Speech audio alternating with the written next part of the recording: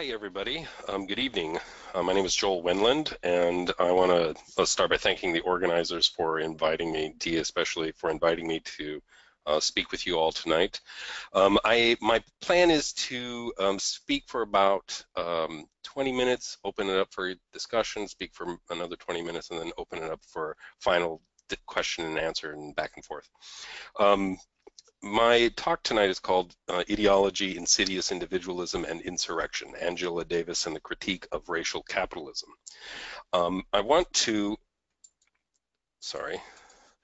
you speak tonight with a focus on these two texts, Freedom is a Constant Struggle, which is her most recent book, published just last year, and then as well as look at some of the ideas in Women and Capitalism, Dialectics of Oppression and Liberation, which was published in the 1970s. Angela Davis's 1971 trial and its atmosphere of police and state repression may be seen as being at the end of something, perhaps the end of a radical era of militant struggles against racism, of working class militancy for liberation around gender and sexuality, and the anti-war movement. I argue for seeing that wave of politically and racially motivated repression in a new way, as the opening of the neoliberal project. The confluence of a number of events, including the trial of Angela Davis, shows that the foundation of neoliberalism framed a successful effort by the U.S. ruling class to restore white supremacy, which achieved hegemony in part by gaining the willing consent of a majority of white voters. I want to think through how white supremacy and the neoliberal phase or stage of capitalism originated together, re-articulating anew the origins of capitalism and systemic racism. I will argue that these events culminated in the rise of Trumpism, and will then read some of Angela Davis's theoretical and critical work with the goal of learning more about how to build an effective revolutionary resistance. My first point is neoliberalism and white supremacy. Two recent articles published on left and liberal websites recently highlight the main point I want to make tonight. A writer at Vox.com argued that, quote, left-wing economics is not necessarily the entire answer to right-wing populism. In response, a writer at Jacobin accused the Vox.com writer of, quote, bad history. Essentially, the Vox.com writer argues European countries that had created strong social democratic policies saw big declines in popular support over the past couple of decades for the parties that implemented those programs. The essential issue is that voters in those countries grew angry and anxious about non-Christian, non-Western, non-white migration to their countries and fell prey to the rhetoric of right-wing racism, Islamophobia, xenophobia, and anti-Semitism. Political elites in those countries relied on that reactionary wave to implement neoliberal policies. The author argues that a similar result in the U.S. fuels the Trump coalition. He writes, quote, the bigger issue is that America's welfare state is weak for the same fundamental reason that Donald Trump captured the Republican nomination in the first place, racial and cultural resentment. To support his argument, the author cites recent relevant data showing the depth of that resentment in the United States. For his part, the Jacobin writer responds by demanding a focus on the economic dimensions of social class as the primary way of understanding the American electorate in the 2016 election. In essence, he fails to recognize the interconnection of racial capitalism and dismisses the Vox.com writer as bad history. The Jacobin author argues this, quote, in short, Trump cannot simply have been caused by white supremacy because we have always had white supremacy. Does this author intend to mean that white supremacy is not a structural determinant of social relations because of its eternal inevitability? Apparently, only class as narrowly defined by its economic factors can explain social phenomena, despite capitalism's apparent eternal inevitability. The Jacobin author claims coincide with numerous arguments posed by many well-known writers and websites on the left that argue rather consistently that the Democratic Party's failures to abandon neoliberalism led to Donald Trump. In many cases, these writers narrowly define neoliberalism as economic policies and their effects, and insist that support for Donald Trump results is driven by economic anxieties. Politics primarily based in racism and white supremacy are dismissed as meaningless.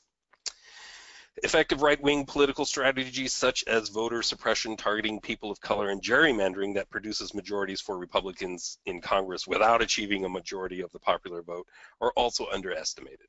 And you can see famous writers like Naomi Klein, Chris Hedges, George Monbiot, Nancy Fraser, Michael Hudson, just to name a couple that I've put on the screen for you to browse. The Jacobin author seems to be aware of the ebbs and flows, zeniths, and what eminent African-American historian Rayford Logan calls naders of race relations. But I argue, following Davis, white supremacy cannot be thought of only as an eternally immutable phenomenon, endlessly sewn into the fabric of existence without alteration, and thus able to be discounted as something that really doesn't matter. Such would be a questionable claim akin to the nonsense that radical economic alterations will naturally and automatically cure all non-economic social problems. My point is, white supremacy, like capitalism, like all social systems, is made and remade by people and institutions. Specifically, white supremacy cannot be remade without white people and their particular relationship to it and to power. Yes, some white people have more power than others, and the blueprints for those structures are handed down like brown eyes and cleft chins and inherited trust funds. For these reasons, white supremacy in the United States in 2017 isn't identical to white supremacy in 1776. And that leads me to the point I want to make about the life of Angela Davis and the emergence of neoliberalism as a hegemonic, multidimensional strategy in the moments of her imprisonment. Her arrest and subsequent trial, combined with threats to her life and livelihood by some of the most powerful men in the world, were not simply the arbitrary rantings of angry white men like Ronald Reagan or Richard Nixon. Something much bigger was happening. In her recent book, From Black Lives Matter to Black Liberation, socialist-oriented African-American scholar and activist Keeanga-Yamahtta Taylor describes the Nixon administration as an agent of reaction. After several years during which the black liberation struggle spread and grew more radical and militant, it deepened its transformation of the terrain of political action and possible struggle. For example, Taylor identifies the Johnson-appointed Kerner Commission in 1968, which pointed to institutional racism as the cause of unrest and revolt in U.S. cities in the 1960s. Can you imagine today a U.S. government commission blaming institutional racisms for things like police violence, job discrimination, or uneven access to quality education? It would only do so if the terrain of struggle had shifted enough to make that kind of language intelligible to most people. In addition to the Black liberation movement, the social movements of people of color generally, the anti-war movement, the growth of women's liberation, and the intensification of worker militancy created in the late 1960s and early 1970s an era defined by broad struggle and demands for structural changes. Not anything new I'm saying here, I don't think. In a broader context, left and labor movements globally had vigorously challenged the class power of the capitalist classes beginning in the 1930s. In the US, this massive struggle solidified into major progress by the 1950s, with about 35% of the labor force organized, a living minimum wage, limits on working hours, a country on the verge of national health care, a progressive income tax on millionaires, millionaire incomes, sections of the political elite who espouse devotion to working class and its powerful institutions, and new openings in the struggle against Jim Crow, led by a radical and racially diverse left. In sum, the era proved to be a time of tremendous anxiety for white, corporate, and bourgeois elites. They needed to restore their brand of order. Eminent scholars like Manning Marable, in his book How Capitalism Underdeveloped Black America, which was published in 1983, even though he doesn't use the term neoliberalism in that book, has helped to craft this kind of narrative about what was happening in the 1970s. About this particular moment in U.S. history. Following Marable, Taylor pushes the date of the beginning of the neoliberal project from Reagan, which is, I think, commonplace, back to Nixon, back to the late 1960s. She notes that the Nixon administration's tough on crime policies, its attempt to identify social welfare policies with African Americans who he systematically, but without overt racial language, labeled as undeserving, and his ideological efforts to mobilize public support for collective solutions to social problems, which were the hallmark of the Great Society and the New Deal, were under attack. Taylor makes an important argument, but she doesn't fully identify the production of neoliberal policies as a racial project designed to restore white supremacy. She sees it primarily as producing racist effects. In the bigger picture, she draws a parallel between neoliberalism in the 1970s and the primitive accumulation projects in British North America in the colonial period. So she jumps back in time to make a comparison. She makes a special point, however, to argue that the central aim of each, the origins of capitalism and neoliberalism in the 20th century, the central aim of each was the production of commodities for profit. White supremacy was merely an effect.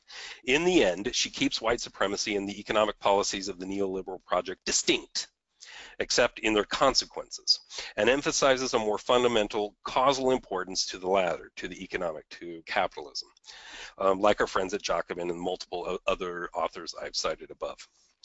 I want to argue for more explicit connections between the two systems, racial and capitalist systems, what Davis calls interpenetration.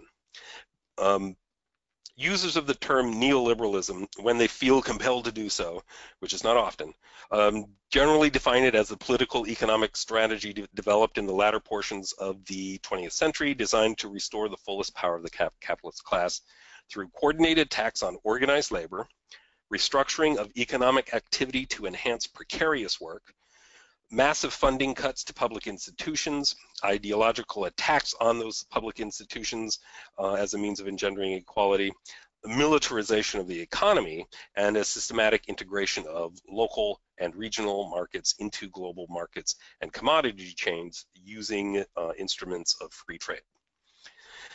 I want to emphasize also that neoliberal policies taken together constitute a racial project, a racist project, a white supremacist response to black, brown liberation, and what white elites call the politics of fragmenting identities. And Davis's arrest and trial were maneuvers in that project. Put another way, the need to restore white supremacy during an upsurge in black and people of color liberation struggles constituted neoliberalism. Thus, to render neoliberalism as only or primarily an economic project is to participate in the colorblind racial project that neoliberalism initiated in the first place. So I want to move to the work of theoretical work of Angela Davis and the current moment to sort of look through some of these ideas more carefully.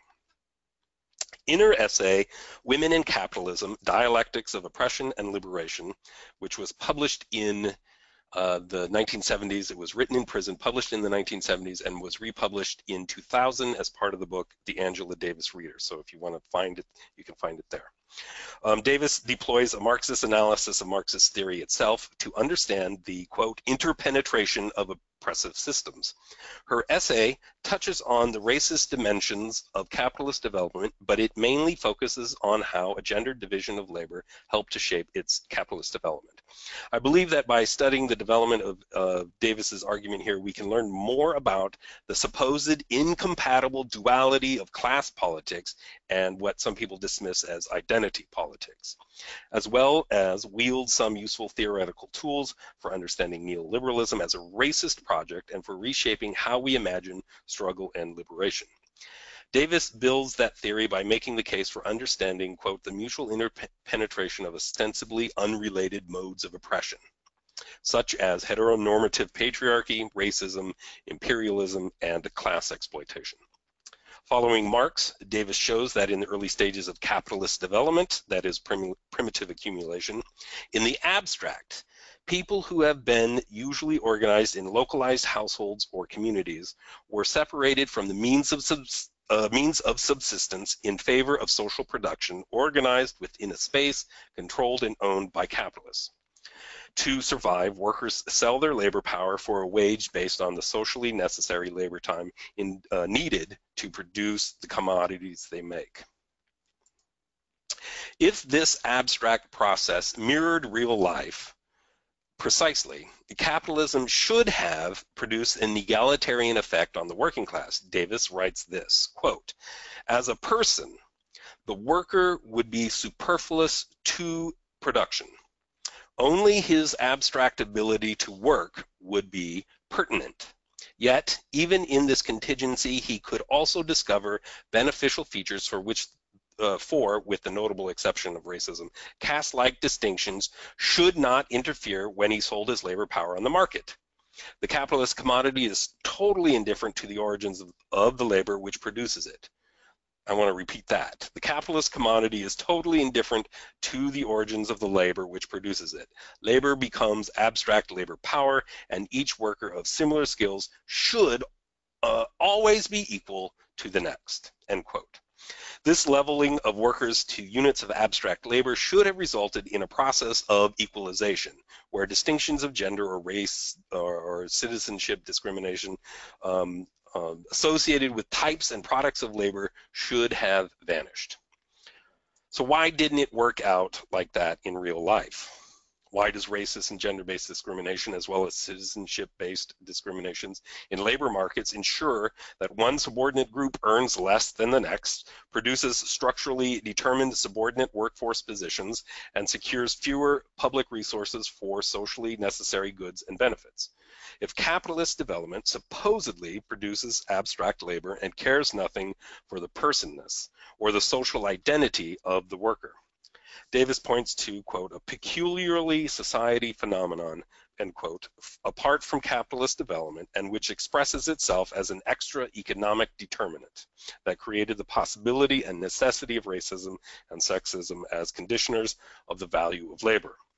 While, quote, the capitalist mode of production outstrips all previous modes in transcending virtually all extra economic determinants, end quote, in the case of these two social systems, it did not for peculiarly social historical reasons.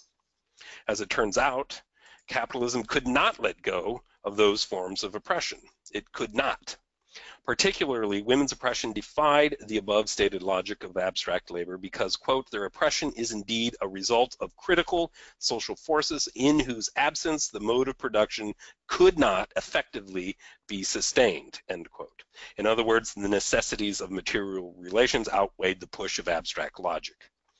Because the family as a unit of production in pre-capitalist relations tended to divide labor by gender, Davis argues that division was preserved in the industrial capitalist era in order to provide a separate domain apart from social production, tying women to the domestic sphere in the new period as well, or in the case of working women to the dual worlds of public and privately exploited labor. All of this was justified by an ideology that proclaimed a natural order in which women's labor is considered part of her biological identity, and that her primary function is as a biological extension of the male anatomy and masculine identity. Of course, this material and ideological system did not account for the reality of non-gender binary individuals or non-heteronormative familial relations. So how then does the supposed production of abstract units of labor explain racism? If commodities don't care who makes them, why would the racial identities or citizenship status or religious affiliation of the person making them matter so intensely? Thinking about this essay in relation to the emergence of neoliberalism, I want to deploy this theoretical work to shift the focus to the relationship of racism in the form of white supremacy and capitalism. Davis doesn't address the origins of the relation of racial slavery to capitalist development in the same way that she explores the connection of gender oppression and capitalism's origins, but she does draw out how African-descended people were structured within capitalism as enslaved laborers, but excluded from the idealized family relations intended to serve the reproduction of the laborer and the system. Davis more carefully analyzes this aspect of the development of heteronormative patriarchy under capitalism in her essay, also written about the same time, called Reflections on the Black Woman's Role in the Community of Slaves. Her analysis of this process significantly begins by identifying an originating logic, neoliberal logic, the definition of the African-American family as a pathologically failed social institution. And so I want to see that idea as a point at which a logic or an ideology that helps to constitute the neoliberal project. And that thesis about the African-American family was first published in the now infamous 1965 Moynihan Report. So that's 1965. That study, with its pretense of academic scholarship, established the myth of the black matriarch as a source of that failure, driving subsequent stereotypes of African American women as domineering on one hand and as welfare cheats on the other. Underlying this ideological appeal to African American cultural inferiority lay the denial of the agency of African American women and men who refused to accept the traditional heteronormative patriarchal model of man-headed households, echoed in what Davis calls, quote, varied, often heroic responses of African American women to the slaveholders' domination. So there's a tradition of exploitation and oppression as well as a tradition of resistance. Even further, in the 1970s and 1980s, African American responses to deindustrialization, rising unemployment, urban crisis fueled by white flight, declines in resources for public education, unevenly developed healthcare systems, massive influxes of drugs, diseases, and other public health crises are nothing short of heroic, writes Davis. In an essay co-authored with her sister Fania Davis, the two reference a study showing that in addition to the permanent loss of more than 11 million jobs in industrial production, which working class black households depended on in the period leading up to the mid-1980s. The militarization of the U.S. federal budget and the economy as a whole cost black people, quote, 1,300 jobs for every increase during the, for each increase of 1 billion in the military budget. The military budget exploded during the war in Vietnam and with Reagan's intensification of the Cold War. Meanwhile, rollbacks in welfare, education spending, and healthcare funding, along with massive tax cuts for the 1% and powerful corporations, exploded the crisis suffered by millions of working class people in order to restore the hegemony and power of the 1%. In this crisis, the family became an ideological tool of the powerful. Heteronormative, patriarchal, familial forms under capitalism were used as institutional myths to preserve the haven for idealized working males. This fantasy supported the adherence to patriarchal practices, which, as Davis has shown in her book, Women, Race, and Class, has historically ensured a cross-class solidarity among whites, aimed at the dehumanization of the entirety of African American people, working to preserve slavery and its subsequent forms, not simply as a production system, but as a system of white supremacy. The cultural role of the family dovetailed well with neoliberalism, continuing the cultural custom of dehumanizing black people while attacking public institutions that fought poverty. It fostered a contempt for material kinship relations among African Americans and encouraged the elimination of public institutions that could be blamed as a cause of those relations, like welfare. It further proved useful in sustaining the projection of a myth of an African American cultural breakdown as a source of criminality and crisis generally, and to promote the creation of mass incarceration institutions such as prisons, as well as the institutionalized school-to-prison pipeline.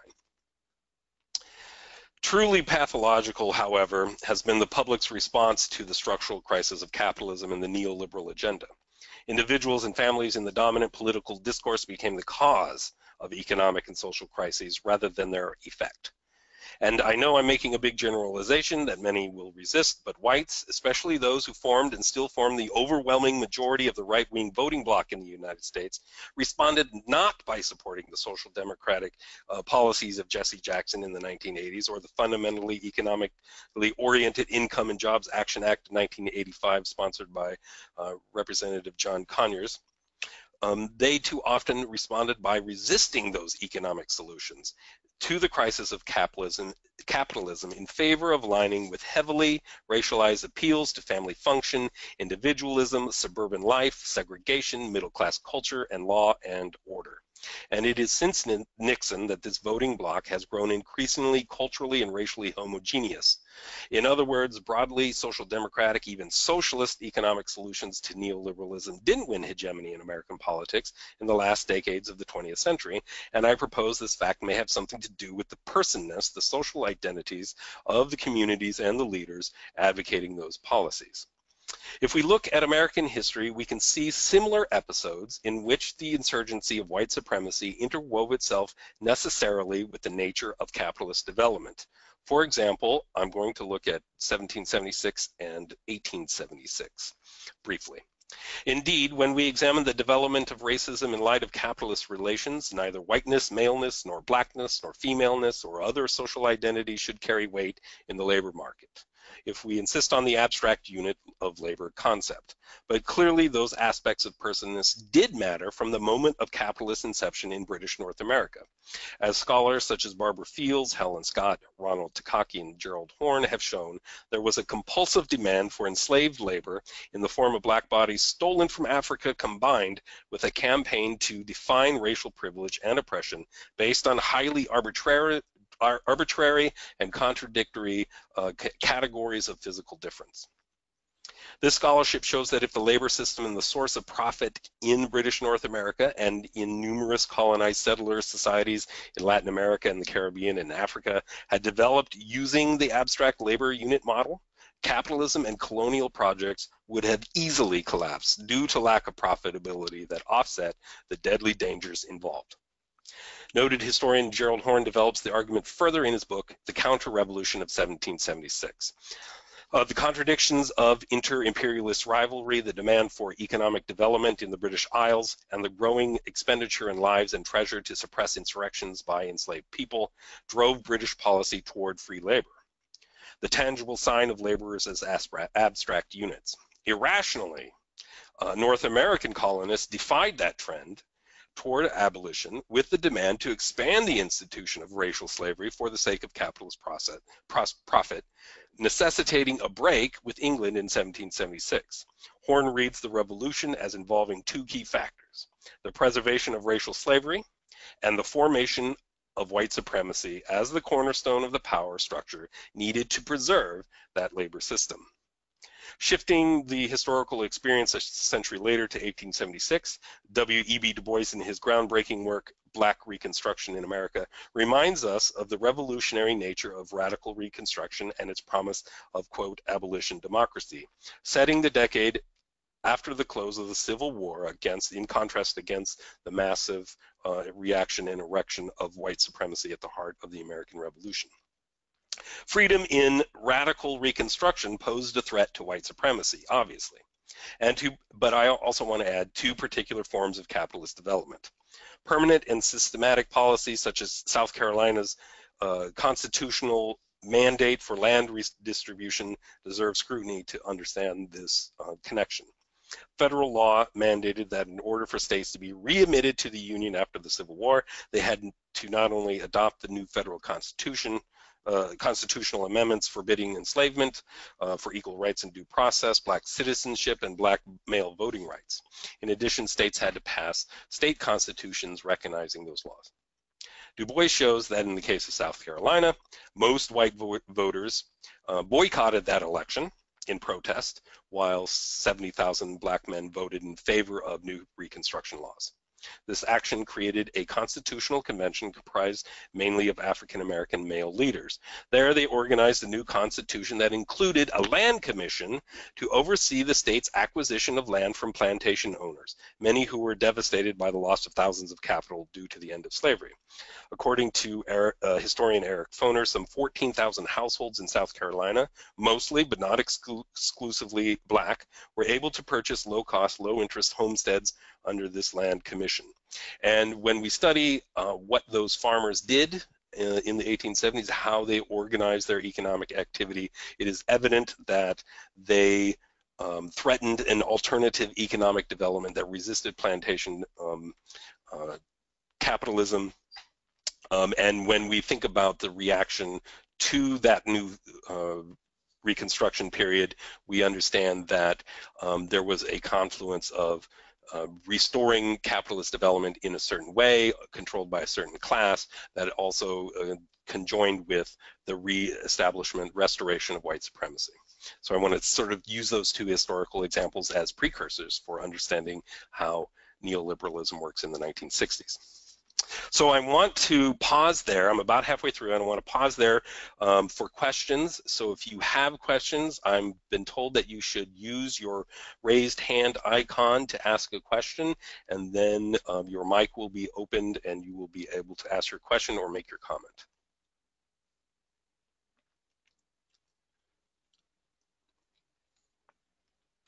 Okay, if you have a question or comment, please use your raised hand icon. Just click the image of the hand and I'll be able to open your mic.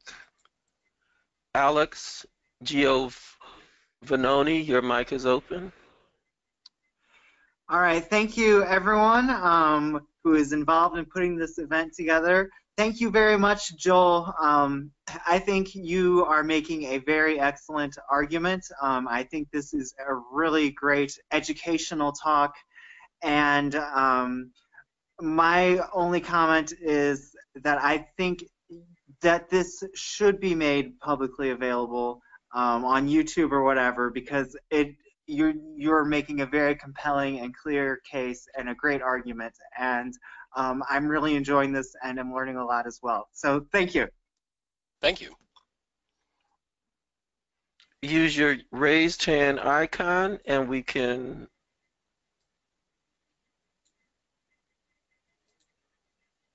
open your mic. I'm looking through. Just click your raised hand icon if you have comment or a question. Now, a few people have written their questions and comments.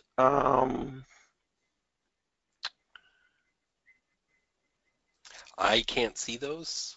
I So, know. okay. Okay.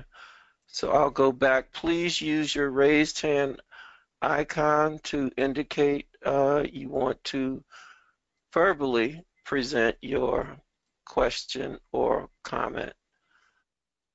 Okay, I don't see any raised hands at this point. All right. Well, I'll proceed, and then maybe I can address. There is one. Okay. Okay, go ahead. Lowell, your mic is open. Thank you. Thank you, Joel, for this talk. I guess one of the things that kept going through the back of my mind as you were speaking is, are you aware of something, it's a little controversial, called I think it's called the crest theory of racism? I Or, am not aware of that. I'm not sure about that. Could you give more context? okay, I'm not fully schooled on it. Francis Cress Welsing was I believe, a black psychologist who developed a theory, um, which kind of goes behind the question I was going to ask, is that she believed that a lot of this, the racial conflict that I think you're talking about, um, that's inherent in capitalism, is is coming from whites' fear of disappearing. That fear of disappearing is greater to the white population than any other ideology, like capitalism, or let's say the social improvement that someone like Jesse Jackson or Conyers, as you alluded to, might have proposed, and why they would have resisted that. That white people are a minority on this planet, and they are, in their DNA, I believe she has said, are afraid of being made extinct, and so their primary um, impulse is self-preservation. And capitalism and neoliberalism, or the preceding liberalism, are just secondary. That's an interesting framing of that question. I don't know about that specific theoretical approach. I do know that there are lots of psychological explanations for racism. I would hesitate to advance them as psychological explanations, as overarching explanations. I think that those play a role, definitely, in how many of us who are white view our place in the world. There are studies that show that when you ask white people about the population of people of color in the United States, they will overestimate the number of people of color by large, exaggerated amounts. When I ask my students, for example, what they think the ratio of white students and to students of color on our campus is, they will often over-exaggerate the number by really large amounts. And there is a lot of ways to analyze racial attitudes psychologically, and I think those are often valuable research. That's often valuable research and valuable studies. But I think we have to think about these things as operating not as primary or causal, so much as operating in particular contexts. So those things can change. I think it's important to understand that those psychologies can change. I don't want to get into discussing things like implicit bias, which is also another psychological study. I'll save that for a different occasion. But in terms of psychological explanations of racism, I would say that they operate within particular contexts, particular articulations of white supremacy that have to do with a whole series of social, systemic, and institutional practices that are in place. And in the next section, I'm going to talk about how sometimes those get called up. Those historical psychologies get called up to perform particular functions for white supremacy. So I'm going to talk a little bit more about that.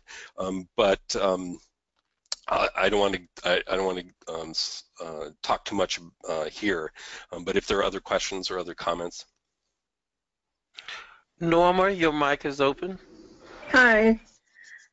So it's been difficult for me to follow some of the content of what you said because it's I'm slow thinking. But I'm going back to my thinking on the subject that I think is relevant to what you're saying. I've long thought that there's a holy trinity, W-H-O-L-L-Y. We're taught that social and economic and what's the other word? Social, economic, and golly, I'm really on the edge here with cultural, ideological. Anyway, are separate things. I say if you don't have bread, that's social, that's economic, that's the whole composite. And there's a third one in there. I have to write it back to you what it is. Okay. That's amazing because it's a mantra I constantly recite. I don't see that, and so I see all the insanity that derives from the economic, what's called the economic oppression, but it's that whole that whole aspect of suppression for the sake of profit of the few, the profit and power of the few white owners of the world, and not a separate kind of assortment of, well, it's economic, well, it's social, well, it's cultural, so forth. I don't know if that... I think I hear you arguing that those things work together. I would say that if we lack bread, if a person lacks bread, and we only see that as an economic or a social phenomenon, we don't see it as an ideological one or a cultural one, we can't really answer the question, why does that person who lacks the bread sometimes say, it's my fault that I lack bread? So why do they sometimes say, at least I am not like those people over there who are criminals and gangsters and abuse their babies and spread diseases? Why do they say, yes, it's okay for the people who make the bread to earn profits at my expense, right? And so we have to, if we're going to understand why people come to the table thinking in those ways, we have to think about, I think, the social, economic, cultural, political, ideological operating on people, and people actually performing them. I don't want to just see people as simply exploited and unable to think for themselves, but as people who willingly consent to those. And when you say to them, Why don't you have bread? Is it their fault? They'd say yes, it's their fault, but not the capitalists. It's another worker.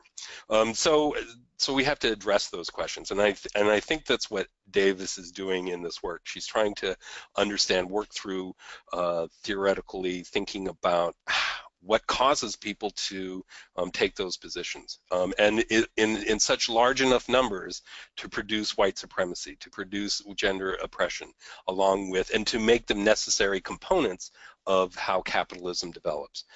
So I think that's an important way an important question to raise. Are there others, or should I move on? One more. You need to unmute yourself. Cindy, unmute yourself and your mic will be open. There you are. Hi, thank you. It's just, you know, I'm loving following this thought, but it seems to me that the party then is not doing enough to support Black nationalism, Black self-determination. And this may be where you're going in the second half, so I'll sign off with that. It's not precisely where I'm going. I think those conclusions about what the Communist Party should do or what other social movements should do are, you know, what specific organizations should do is not really where I'm going with this, but I guess I want us to think about some of those questions. So I'll proceed if I should. One more. Jaheem, your mic is up. You need to unmute your mic. Jaheem, unmute your mic, and your mic is open. Okay, why don't you go on? Okay.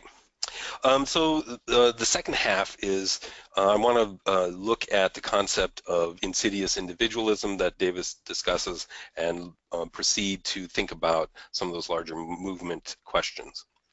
So can we defeat the ideology of individualism? At the heart of the neoliberal racial project lies the cancer of what she calls insidious individualism.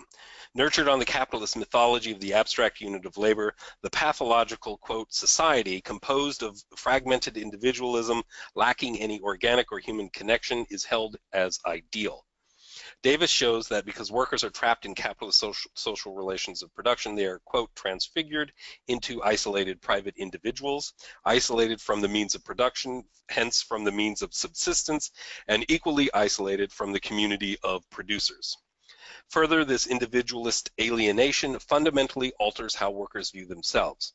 They are able only to see their own, quote, social relations as the nexus of exchange, binding commodity to commodity.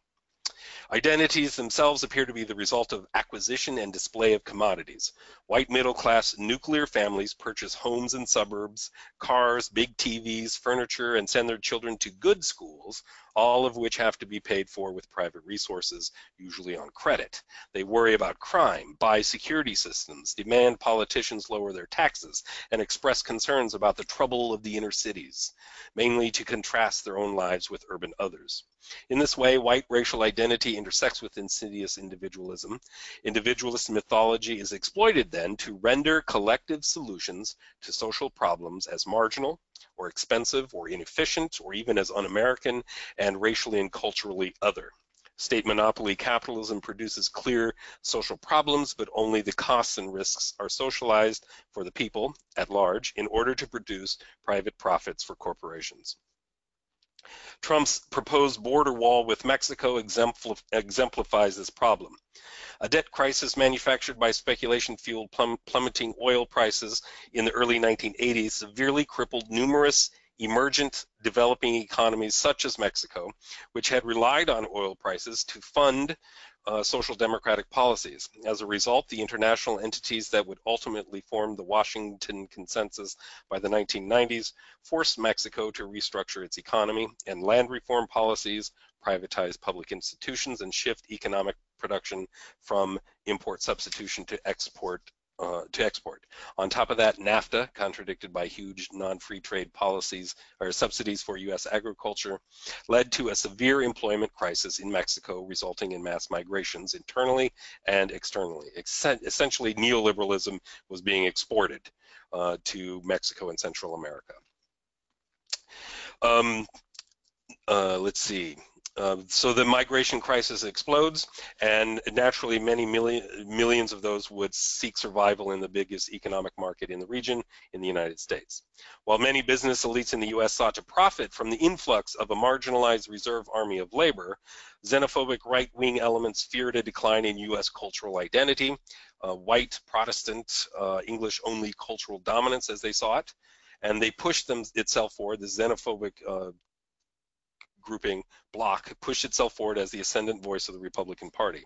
Rational calls for solidarity, rights, and organization as the most viable strategies for defending all workers failed to win the majority's favor. Instead, a racist, xenophobic backlash blaming migrant workers for corporate and government policies they have zero control over dominated and still dominate the discourse. Thus, a wall. And the racist, divisive, xenophobic, scapegoating building blocks of that discourse are divulged further when the corporations who have supported Trump in the hopes of profiting from building such a wall are surfaced. Major multinationals like GEO Group, a subsidiary of the Mammoth Security Corporation G4S, lobbied Trump in Congress for contracts for the border wall, for immigration detention centers, and expanded and privatized immigration enforcement.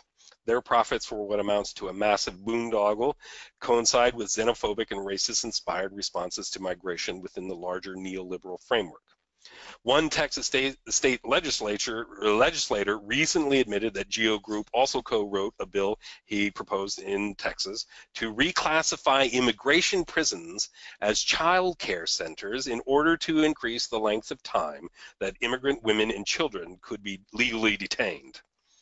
Davis explores developments such as these, connecting international events with localized events. Indeed, in Chapter 4 of Freedom is a Constant Struggle, Davis provides a running thread through neoliberalism, ideologies of individualism, global corporate structures, U.S. racial policies, U.S. foreign policies, and the U.S. education system. Let me read just a little bit here. G4S, Group 4 Security, which is the owner of GEO Group, which according to foreign policy has over 600,000 employees worldwide, making it the largest private security firm in the world, is especially important because it participates directly and blatantly in the maintenance and reproduction of repressive apparatuses in Palestine, prisons, checkpoints, the apartheid wall, to name only a few examples. G4S represents the growing insistence on what is called security under the neoliberal state and ideologies of security that bolster not only the privatization of security, but the privatization of imprisonment, the privatization of warfare, as well as the privatization of healthcare and education. I feel like I'm kind of running out of time. It's 8:47 and I have a few more pages, but I definitely want to have room for more discussion if necessary. So I'm going to try to talk for a little bit to try to summarize some of my main points and then reopen the floor for discussion, further discussion. Davis argues that current structures and practices of oppression are made possible because they have their origins in slavery laws and institutional racism. While the present is not identical to the past, there survives a continuity of structural and ideological racism in those institutions of oppression. Today, even though they present as colorblind, they remain inextricably tied to the particular history of slavery and white supremacy. Indeed, they can be called upon and enacted with appeals to racism, especially if coded in non-racist terms. Think, for example, of Richard Nixon's appeal to the silent majority in their suburban homes who he expected to be tired of black unrest and insurrection, echoed in Donald Trump's appropriation of matching slogans last year. Interwoven with this web of connections and the historical recurrence of new articulations of white supremacy is the relationship between profits and the popular cultural obsession with insecurity.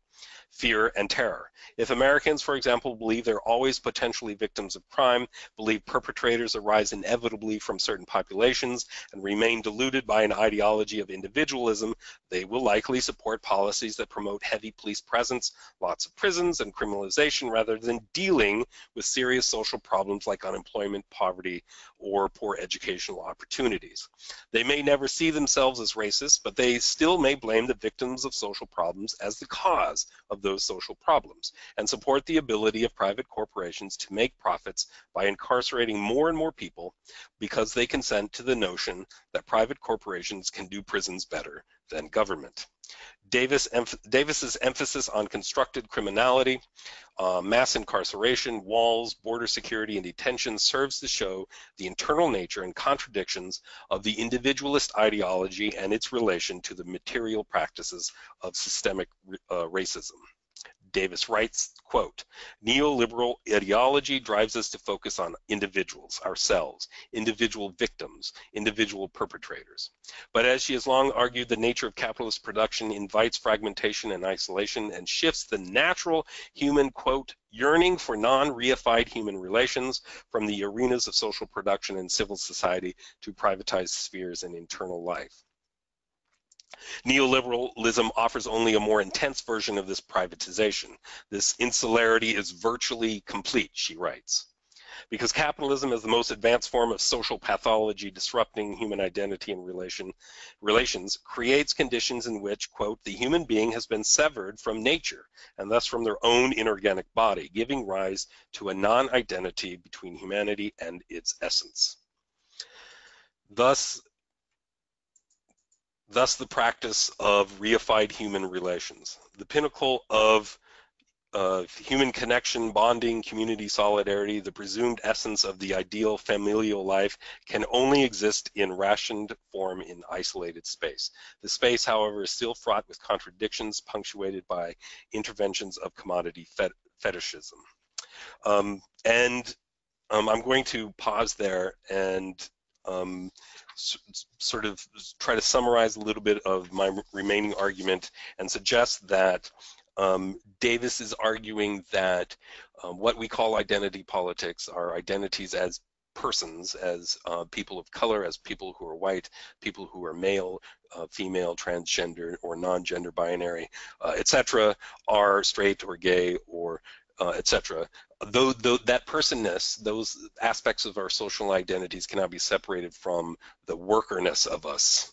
So she's saying that we don't need to shed ourselves of those identities, but see our liberation within those identities as part of a democratic struggle that weakens capitalism, weakens its holdover, weakens its ideological holdover people, weakens its profitability, and forces the potential for contradictions that could result in transformations. Davis's view of democratic struggle as a necessary basis for anti-capitalist and revolutionary consciousness, which despite her personal prominence hasn't secured a similar prominent theoretical stature in the Marxist or socialist or radical left, requires a movement of movements to address the immediate and the long term, the sufficient and the necessary, the ideological and the structural. The Jacobin writer I mentioned above exemplifies the leftist tendency to define a radical identity by an emphasis on economic struggle. Strategic thinking, a democratic unity of anti-fascist forces, and the possibility of social progress in a regressive period require a theoretical and practical balance of civil society, the ideological, and the economic. Each play a role in sustaining the hegemony of the ruling class and its political bloc, and the institutional and structural reproduction of capitalism and white supremacy, and the slipping but still dangerous role of U.S. imperialism in the world. And so I'll stop there and open the floor for the last couple of minutes. I'm sorry for taking up so much time. If you have a question or a comment, you should click your raised hand icon and unmute your mic.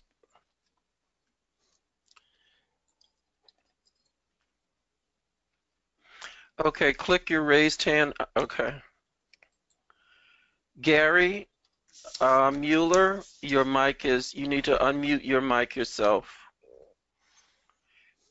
There you are. Thank you so, hi. Thank you so much. It was fascinating. I hope I can get this point across. Um, I have recently discovered a television show on PBS called Victorian Slum House. The basic idea behind it is that modern day people go and live as they did in Victorian times in the slum area. One of the most fascinating aspects that I found of this show is you see the literal development of prejudices, everything from economic prejudices to racial prejudices, literally developing within the people who are acting in this scenario. People whose economic situations are better than others, getting to the point where they can employ others. You hear within their conversation their dramatic need to almost villainize those people who are starting to work for them. And I don't know what the future shows hold, but it's like a little conceptualized situation of watching the worst aspects of capitalism developing right before your very eyes. That's an interesting example. I think there have been numerous TV experiments. Reality TV in general may operate that way. Numerous psychological experiments conducted that show a tendency among people, and I think it emerges from this idea that Davis argues, that we see ourselves as isolated individuals, and that we are have to be out to, even if we're just playing a game, right? That we have to be out for ourselves, and that our interests are in hurting somebody else, and I think that plays a big role in some of the things that I've been talking about tonight, and some of the things that people have been commenting about in their remarks. Yeah. Max, your mic is open. Max. So we talk about racism and sexism being as terrible issues, but do you think that we should maybe have cultural hatred to be like on that level of oppression? Like when I talk about cultural hatred, I mean like hatred towards Latino people and Hispanic people, especially Mexican Americans, that we should be more aware of cultural oppression to them than we are now. Do you agree? Yeah, I think that Americans, people who are living in this particular time, who are being manipulated by Donald Trump and his rhetoric of anti-Latino, anti-immigrant politics and policies, we should be aware. We should be aware of those things, and we should be aware that it is driven by cultural and racial hatred, and that it is part of what part of some of these histories of white supremacy that are trying to sort of reemerge, to re-establish the power of the ruling class and so on and so forth. But that's the way we fight against that. We be aware of it. We be aware of those cultural hatreds. Not all of these hatreds can be easily defined as racial, because but they are linked in particular ways. And by being aware of them, and by being aware of how they might be part of our own lives, how we might be reinforcing them ourselves, by maybe not addressing them, or just keeping our anti-racism to ourselves and not being part of an organized movement, that's how we defeat it. And so, yeah, I think that's a good point, that you have to be aware of those kinds of hatreds that are being put forth in American society. Jaheim, your mic, you need to unmute your mic yourself. Wilder, you're open. Okay. We're talking about racism. There is another kind of racism, and there is legislative racism. And legislative racism, I believe, is like what Donald Trump is doing. He's putting the Mexicans and all other types of immigrants out, and he's using legislative racism. And when people try to make a stand for that, they're terrorists, as he calls them, and they're bad hombres. And I wonder, do you agree that Donald Trump is using legislative racism for his power? Absolutely. As I understand what you're saying, it sounds like you're using that term to define legal policies, laws, or other kinds of policies, say an executive order that doesn't necessarily overtly say racism, but it actually targets a particular population. Meanwhile, the people in the Republican Party are saying, no, we're not racist. No, we're not racist. If you look at Donald Trump's recent budget, one of the things that they are calling it is a taxpayer first budget, right? And that doesn't seem like racial language. But if you look at Republican Party discourse, right-wing discourse over the last couple of decades with the emergence of neoliberalism, taxpayer in their mind is equal to white middle class or upper class person. They don't they tend to identify people of color, working class people, poor people, as people who don't pay taxes, right? And so this taxpayer first concept is a white people concept, right? And it is, if I understand what you're saying about legislative racism, in the context that you used it, that budget would be that kind of thing, legislative racism aimed at harming the majority of aimed at harming the majority of workers, but also targeting using codes, racial codes, to rally white support for policies that will harm them too, most likely, right? Many white people need welfare more. In fact, there's a higher percentage, higher proportion of whites who get welfare. If that is cut, that's going to harm them. But they will almost to a person say, "I need that," or "That's okay, it's my fault," and those policies. Yeah, right. So I'm obviously generalizing. I don't want to do that too much.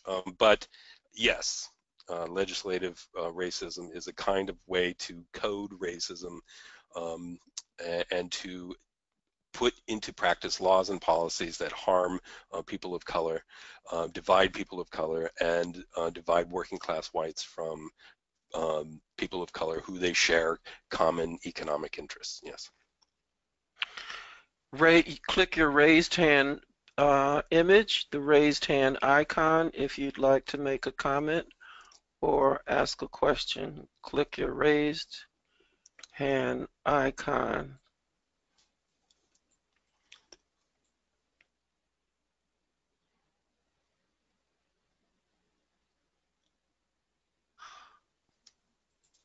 Lowell, your mic is open.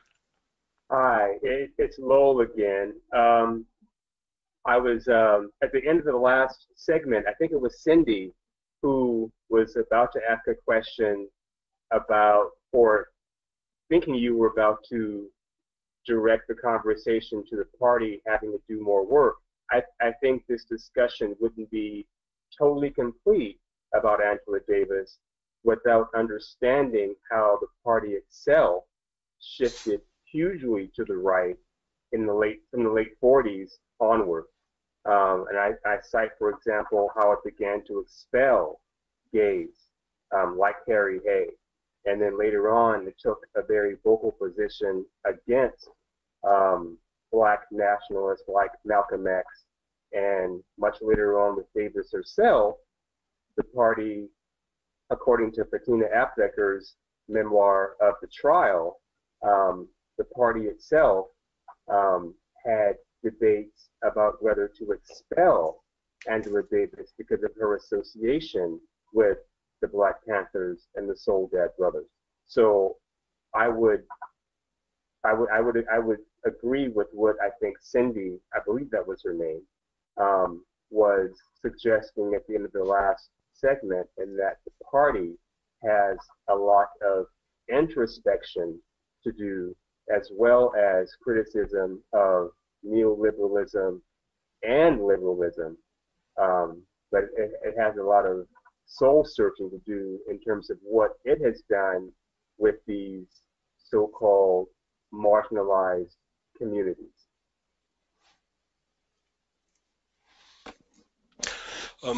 Okay, I'll leave that for party folks to mull over and think about and grapple with. I don't have a strong knowledge of a lot of that history. Or some of the things that you cited specifically. But I think that in general, social movements, political parties, social movements, coalitions they have to, and I think Davis makes a strong case for centering the movements of the most oppressed, of making them strategic aims of coalitions, of social movements, of political parties in their broader struggles in order to build stronger unity. And I think that calls for unity are one thing, but how to build that particular unity requires shifting strategic aims and thinking through how to shift strategic aims to address the particular needs of various sections of the working class. Craig, your mic is open. Hi, great talk. Thanks for doing this. I just had a quick question for you about whether, in terms of oppressed peoples, and going back to Lenin's dictate, workers and oppressed peoples of the world unite. Could you talk about some of the problems of ranking different groups of oppressed peoples? I mean, is the working class to assume a leadership role? Is there, when what can be described as selfish or even sectarian interests predominate as opposed to unifying all oppressed peoples? How do you see that playing out, and is that a problem for progressive? Yeah, I think it's a complicated issue. I think there have been really important points in history, even in U.S. history, where broad coalitions of people unified to win greater power for the most oppressed. But it's hard to discuss this abstractly because it may result in sloganeering and those kinds of things, and I don't want to really do that. I think in the practical world of building a movement to accomplish a particular political task, a particular strategic aim, you have to you have to understand how different social forces in a particular place align, what their particular interests are, what their needs are, and to understand those needs. And I think the progressive social movements like the labor movement, they have the skills and they have the knowledge to do these kinds of things. And the party, other progressive social movements, coalitions, they have the skills to be able to listen to one another, to identify the best ways to accomplish the goals that achieve the most for the most people, and so on and so forth.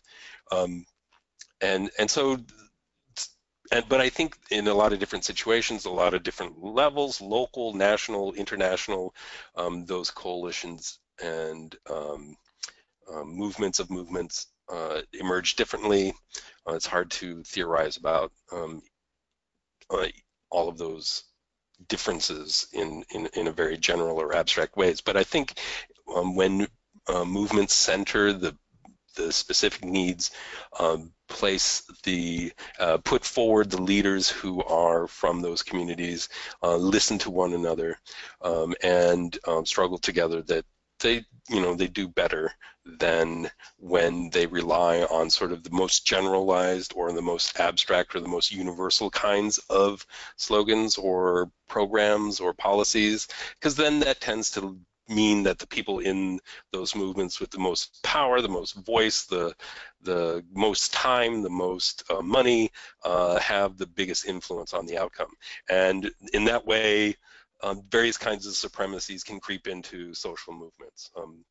white supremacy, male supremacy, heteronormative supremacy can creep into those movements, and those people can set the agendas. So I think it's an issue of listening, it's an issue of practical politics, it's an issue of relationship building, communication, and being willing to put forward agendas or policies that don't necessarily benefit the leader of that organization, but do benefit the most oppressed. Okay, we're running out of time. Is there anyone else who'd like to make a comment? Maybe in response to Lowell. We cannot assume Joel Wendland, our speaker or our facilitator tonight, is not a spokesperson for the party, so it's wrong to assume that he is.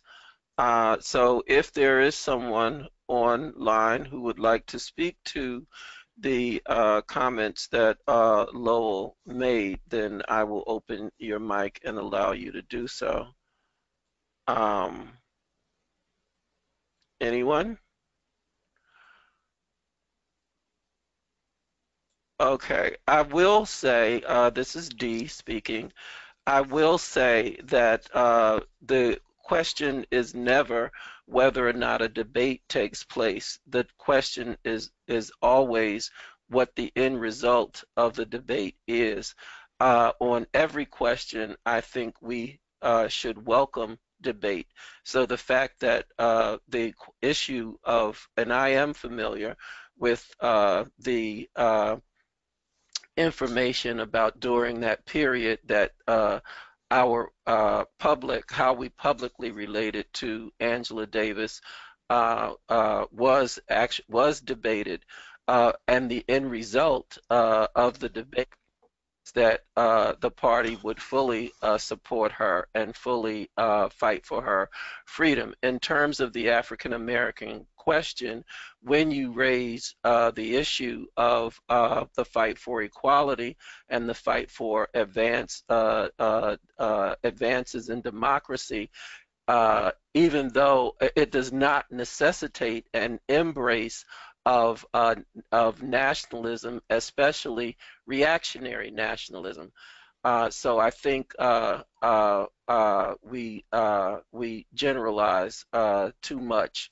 There are, in terms of struggles of oppressed people, there is the view that some forms of nationalism can be democratic, but also some forms of nationalism can be anti-democratic. So all forms of nationalism are not embraced, and it does not mean moving away from the fight for equality and the defense of those and the support of those various populations. So Joel, I just inject that. Sorry, if you want to make some summary remarks. No, I just want to say thank you for inviting me to speak. I really enjoyed the back and forth on this. It seems like there's lots of questions still to address, and I look forward to working on and researching those questions and working on them and thinking through some of them myself. So thank you very much.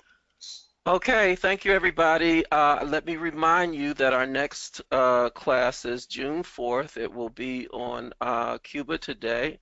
And then our class after that is June 14th, and it will be on a classic work of Marx. So we hope you'll join us again, and for agreeing to join us tonight, and we hope you will join us in the future on a topic of your choice. Thank you, and good night, everyone.